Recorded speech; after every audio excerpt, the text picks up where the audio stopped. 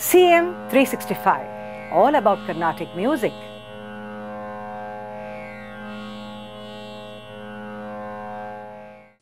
Creation and recreation is something very unique to music.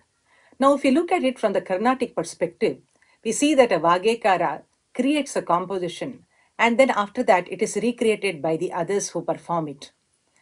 In film music, this process of recreation is something different in the sense that we have a music composer who creates the composition and then it is sung by a musician. It may be a singer like say Hariharan or Unni Krishnan or anybody for that matter.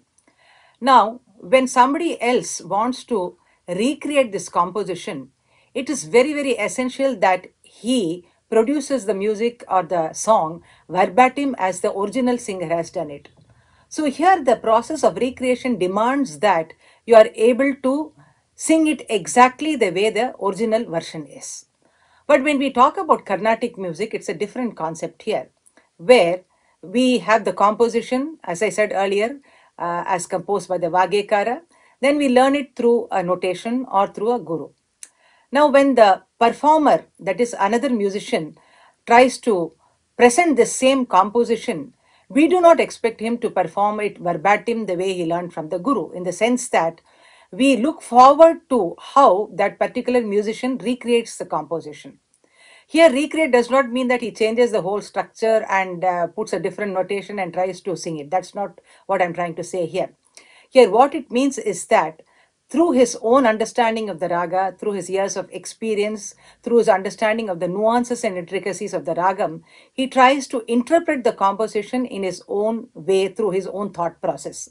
And that is what also lends a special sheen to the composition. We all have heard the compositions like Chakkani Raja, Etavanara, umpteen number of times. But yet we go back to concerts to listen to the same composition, not to see whether the performer is doing it verbatim the way he learned, but to see how he interprets the composition and how he recreates the composition in a beautiful way.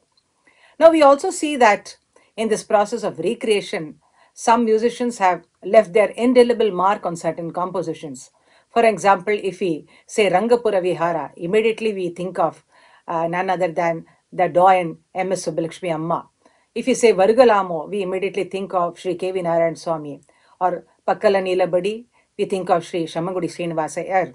Not because of the fact that others have not sung this composition, but because of the way, the beautiful way in which these musicians have recreated the compositions and lent a lasting impression on it.